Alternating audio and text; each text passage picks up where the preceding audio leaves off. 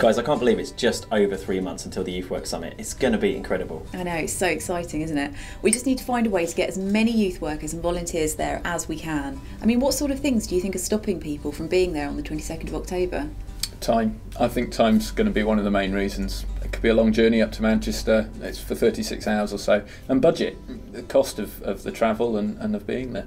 Yeah, but just think about the fantastic wealth of knowledge and experience that's going to be there on the day. And it's not just learning from the stage, I mean, it's learning from each other as well. Do you think that there'll be people who usually do their youth work on a Friday or a Saturday night and they might feel like it's too much of a sacrifice, or maybe that they're neglecting their duty or something like that? Yeah, but it's really important, isn't it, to have kind of time together as a team, particularly if you're coming with other people. Team building, yeah, that can be really, really important, and the Youthwork Summit could be a really great time for that. Yeah. Do you know what, guys? I don't reckon most youth leaders are going to need that much convincing. I think it's the church leaders, their bosses, that are going to need the convincing. I think they're the ones ultimately who sign off on their timesheet, or maybe would pay for them to go.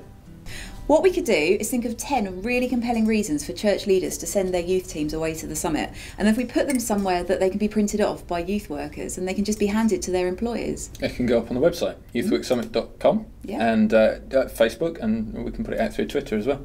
Yeah. So anybody can print them off. It's a good idea, but we do need to come up with a really stupendous bit of video content for the bonus footage this month. What do you think? Any ideas? Lego. A big Youthwork Summit house made of Lego. Wow. What about a huge domino rally in the shape of Martin Saunders, Matt Summerfield and Chris Curtis? What do you think, Sean?